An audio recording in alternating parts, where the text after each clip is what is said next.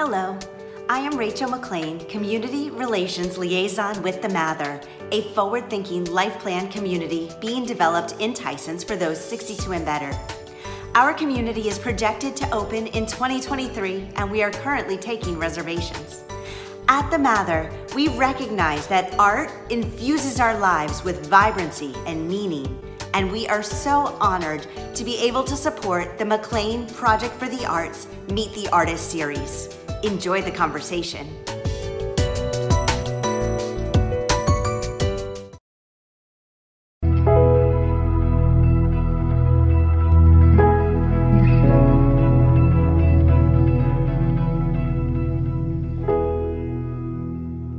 Good afternoon and welcome. Welcome to the Emerson Gallery at the McLean Community Center.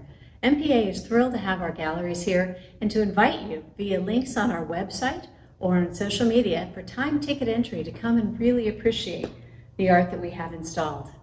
Meanwhile, I'm also thrilled to welcome you to day 4 of our Meet the Artist series. Cheryl Edwards, artist, teacher, and member of the Education Committee for the MPA Board, is going to be interviewing 2 ArtFest artists, Susan Livingston and Julie Lansaw Warin. Thank you for being with us today. We hope you're enjoying the series and we invite you back.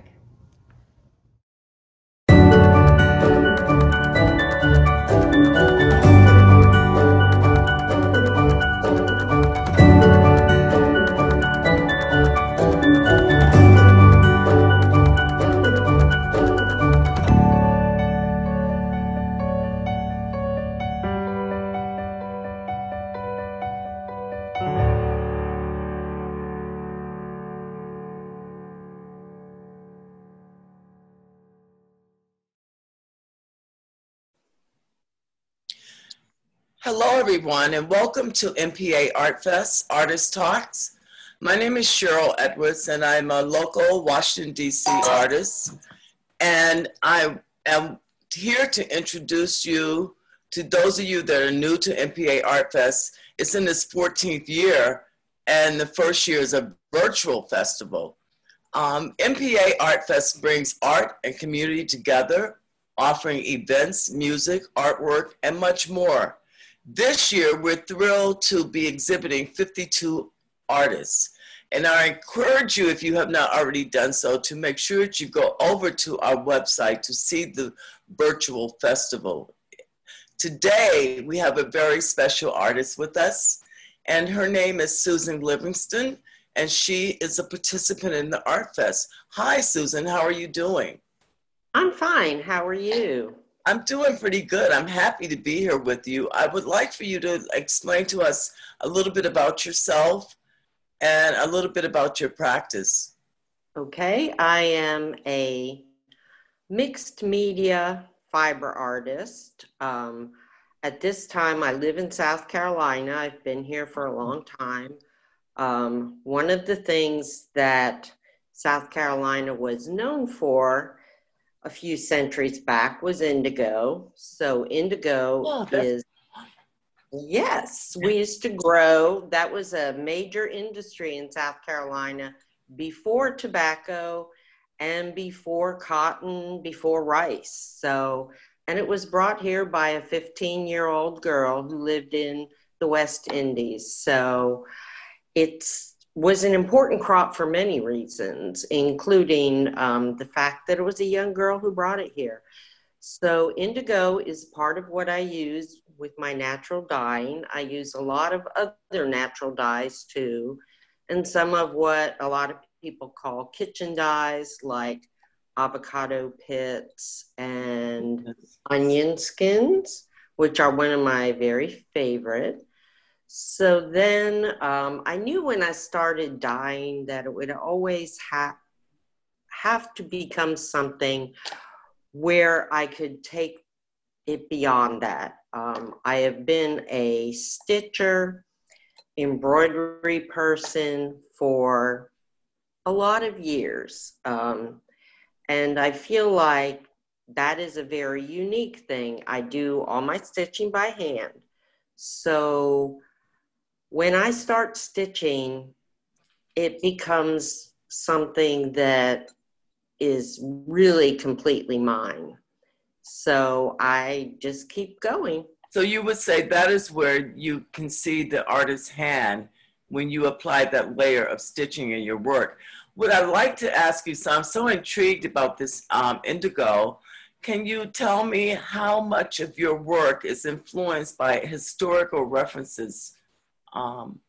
Indigo comes from Africa, so that's why I'm asking this question in one piece. But in the other piece, I want to know what other historical references, if any, influence your work.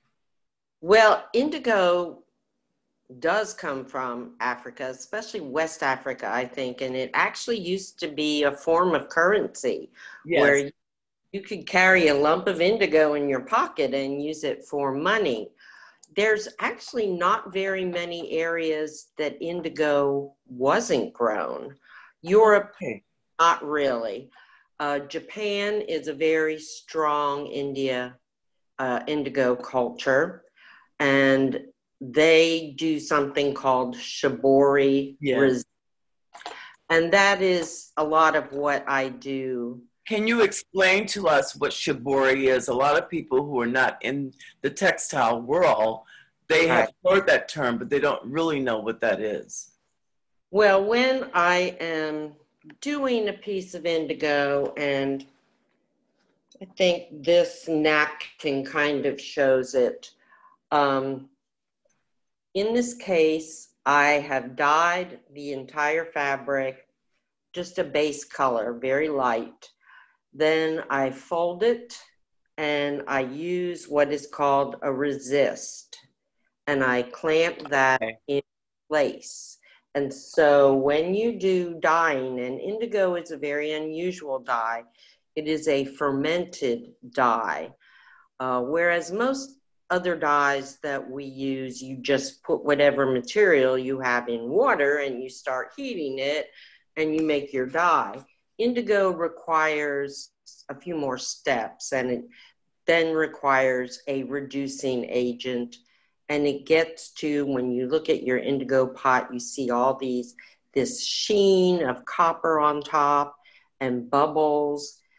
And when you dye with indigo, you very often do at least 3 or 4 10 to 15 minute dips.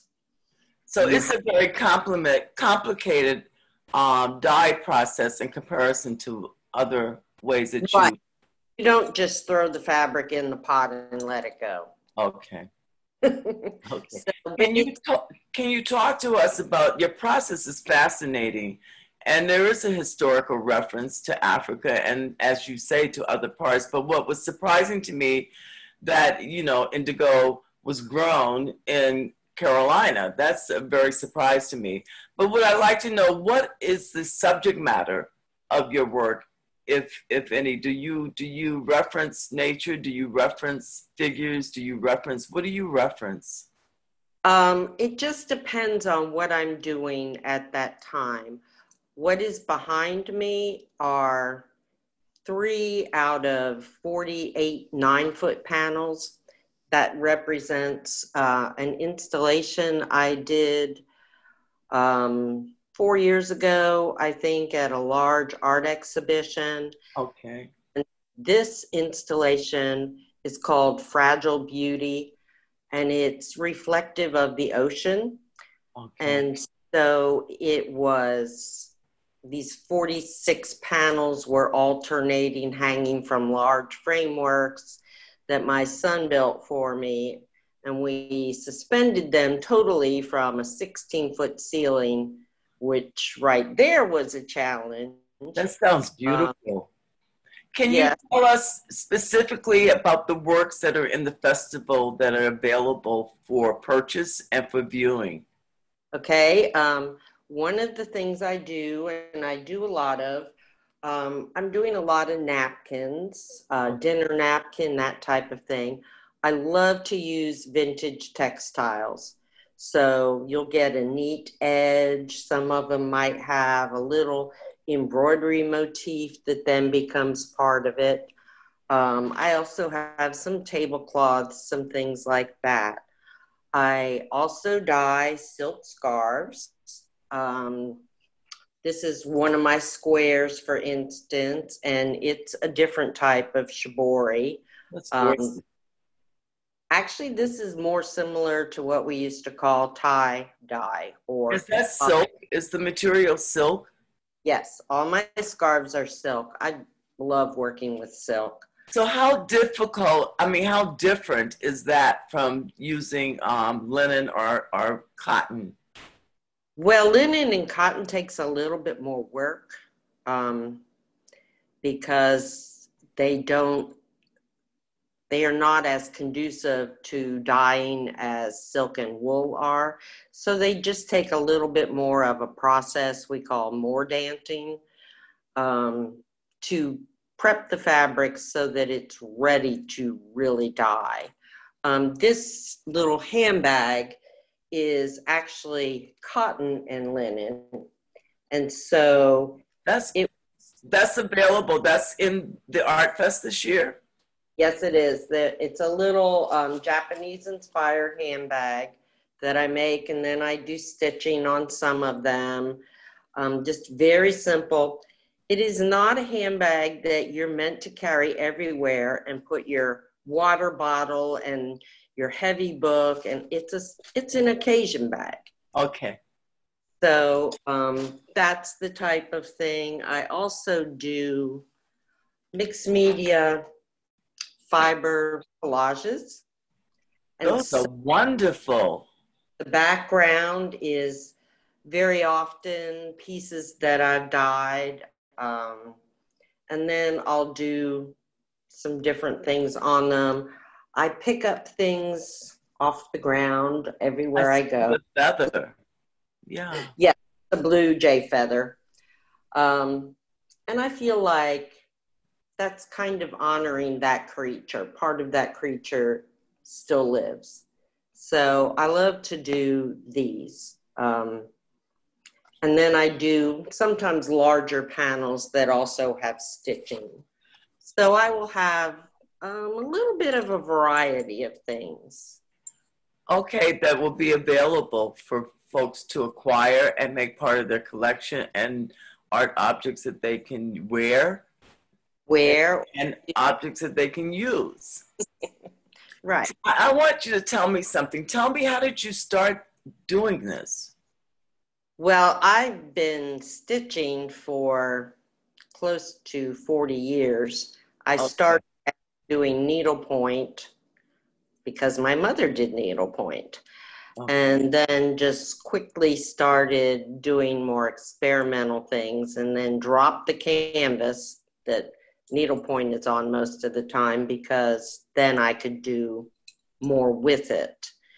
The dyeing came about more recently because I've always had this quest for doing something to the fabric before you even start stitching, so that you have interest there that you can pick up on. I have this little piece of fabric that is naturally dyed, and actually I used purple sweet potatoes. That's very lovely, very organic. I love your palette. This and so get this kind of coloring. And I'm just waiting. I did this a while ago. I'm waiting for it to speak to me and say, okay, this is what you need to do with this. Then so you spoke about the fact that you use natural products, organic elements to create your palette. What, you use red onions? Tell us the onions. The onion skin, and it doesn't really matter what color. Just because I'm using that purple onion, I'm not going to get a purple dye out of it. So you usually get a rich golden dye that if you add a little iron to it, you start getting a more amber color, or you can take it to green sometimes. And then I use avocado, and we use the skins, which I dry. And thank God I love avocados. So, I did too. Peels are always drying on my windowsill. So there's a bit of chemistry in this whole process then. I sure wish I had paid a lot more attention. Yes, I'm learning a lot more about chemistry because the mordants are more about chemistry. Indigo is very pH oriented, but so are a lot of the natural dyes. You can change the color by changing the pH of the dye bath. So Interesting. kind of an experiment, but avocados actually give a pinky, peachy, sometimes beigier tone, not a green. Interesting. So like the flesh is yellow, but not anything like you think it should be. And it's always a little different, which is what I like about it. So can you just recap one more time for the audience? I'd like to know your items that are available, just specifically. Okay, I'm going to have silk scarves, and some of them are long, and then I have large squares in various patterns. I'm going to have the little Japanese handbags. I have a lot of napkins, different sizes, and I have a few tablecloths. They're obviously a more ambitious project because they're bigger. Right.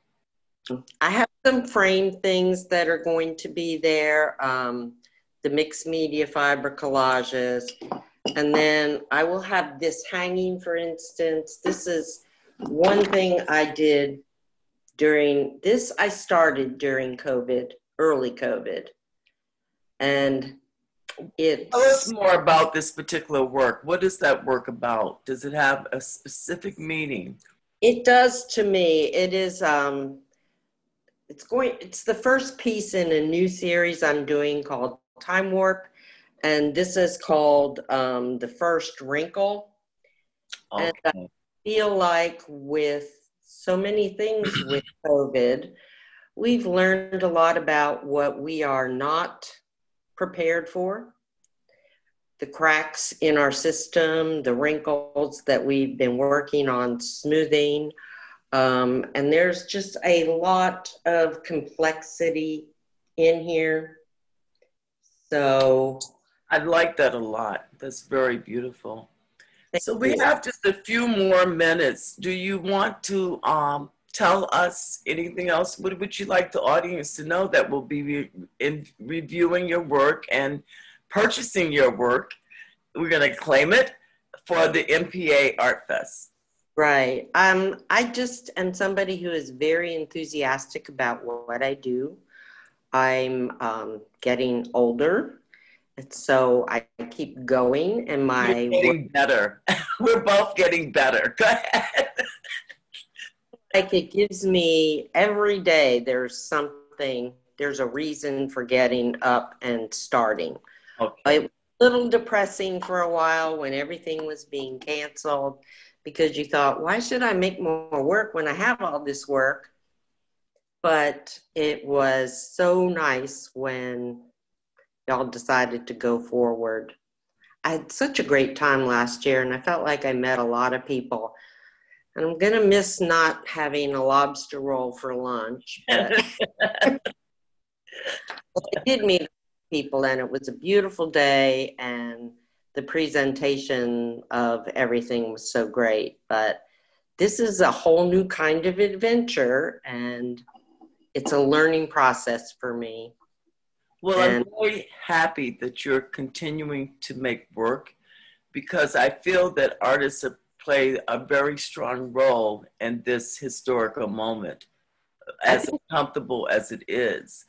But the ability for you to continue to create shows resilience on your part and what you're made of and your creativity. So I love your work, and I cannot wait to view it on the virtual website.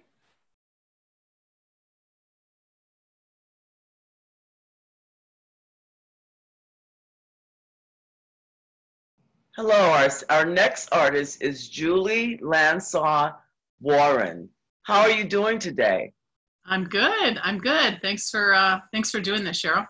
Well, I want you to, tell us, the audience, a little bit about yourself. Okay. I am trained as a painter originally. I'm from Iowa.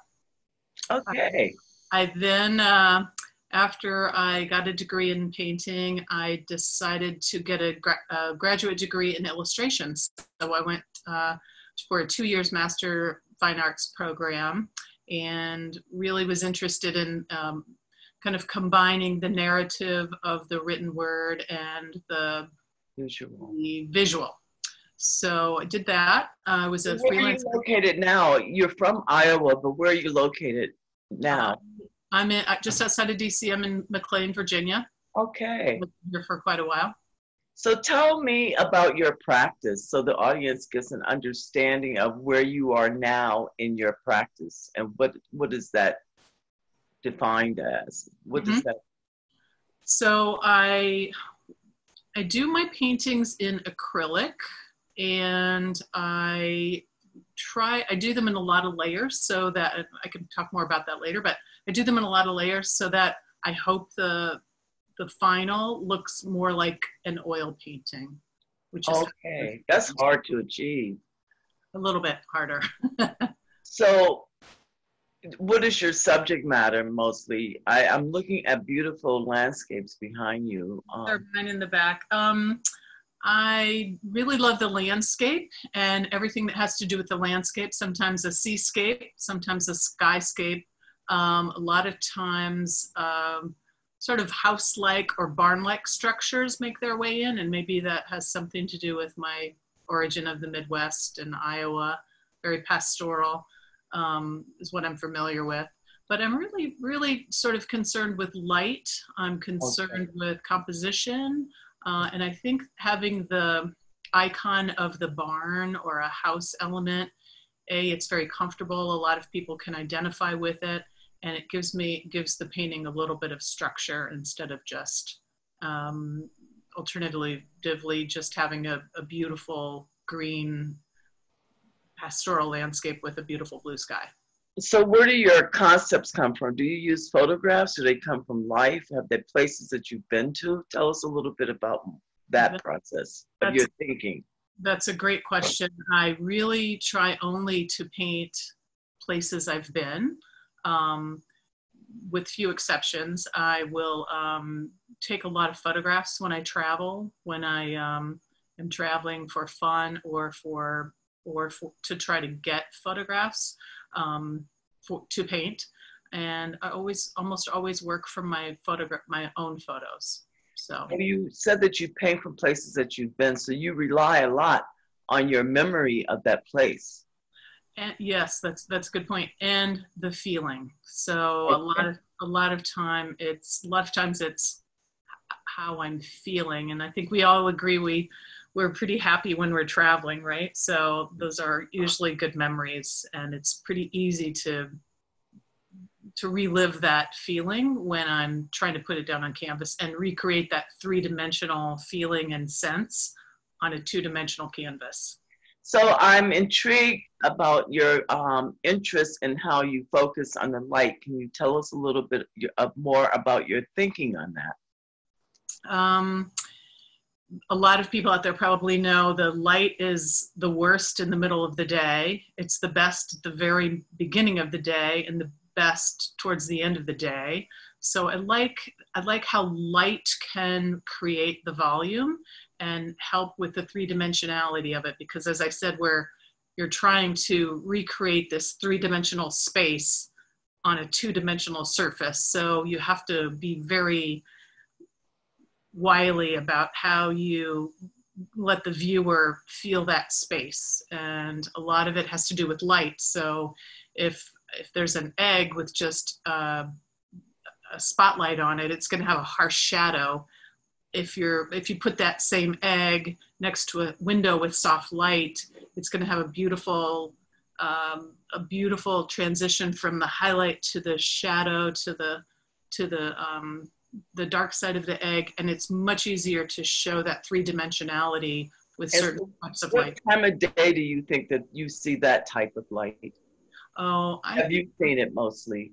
Yeah, I think the best time of day for my paintings is late afternoon. That golden light. Right. I've seen that. It's remarkable. You can. I see it in that painting. That's why I was looking at that. I said, she's dealing with light, and she's dealing with that golden light that happens momentarily in the afternoon. And you've captured it beautifully. Can you now tell us what works will be available upon the virtual festival this year? That's a great question. I believe we're allowed to put up 10 paintings. I have probably 40 paintings, so I'll have to just sort of select a variety of sizes and prices, but everything you see is available. So. Okay, and I'd like you to tell us more about the larger work back there with that golden light that's in the back behind the frame painting. Can you talk more about that, what that is referencing, what place? So Cheryl, that's funny that you picked that one out. That one really doesn't have a photograph or a specific place. So part of the reason it's here is because I've never put it up for sale, because I just am not quite sure that it's ever finished. Maybe because I'm so reliant on working from my photographic reference. But that one was sort of a compilation of all of the sort of skyscapes and marshy sort of landscapes that I see a lot on the Eastern Shore. I spend a lot of time on the Eastern Shore of Maryland, so it's very flat and a little bit of marshy grasses. Very beautiful. And I can see, because I'm a painter as well, I can see that you work in layers. Can you talk to us about that process? This is kind of interesting. If you look at this painting. Right. The first thing I do is something that a lot of old masters did with their paintings, and they tone the canvas this sort of sienna color. Right. And for the longest time, I used to tell my students that they toned it sienna color because it was the opposite of green, on the spectrum of color. But then I read that this color, the sienna color, there was a mineral that was very, very plentiful, and it was very cheap. And that's why the painters toned their canvas with that flat color, and then put the colors on top of it. Because if you think about a white canvas, if I put a blue, put the blue color on a white canvas, it would look dark. But it's not really a dark color. It has a lot of pigment, a lot of brightness to it. So that's one of the reasons I paint that way, is to sort of give myself a medium base. So when I do put the colors on top, they sort of sing. Okay. Is there anything else you want us to know about your work and about you that we haven't covered? I taught with the Corcoran College of Art for about 17 years. Did you really? I did. Always part-time. I taught some painting classes, and I taught a lot of illustration classes. Okay. And then, of course, they're no longer. But I really had a great time teaching, and that's how I got involved with McLean Project for the Arts. They used to code share classes with the Corcoran out in McLean. Okay. And so you are a full-time artist now, making beautiful, beautiful work. Yeah. Oh, I do have something I want to point out that's kind of new. Good. Oh, there it is. This painting. In the frame? Right. Let me see if I can bring it closer. Yeah, do that for us.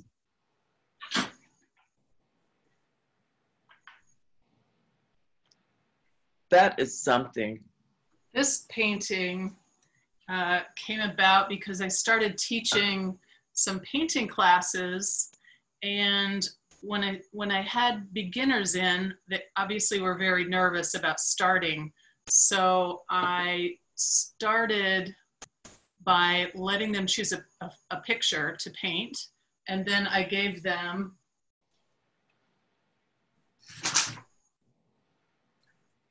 little rags to paint with. and no paintbrushes. So this was my demonstration that I did for them to show them how you could paint without a brush. And I think And blend. I'm doing more of them, but part of the fun is that you can only get so specific with a little rag instead of so soft, and it's so lovely. So it creates a softer look. So. Yes.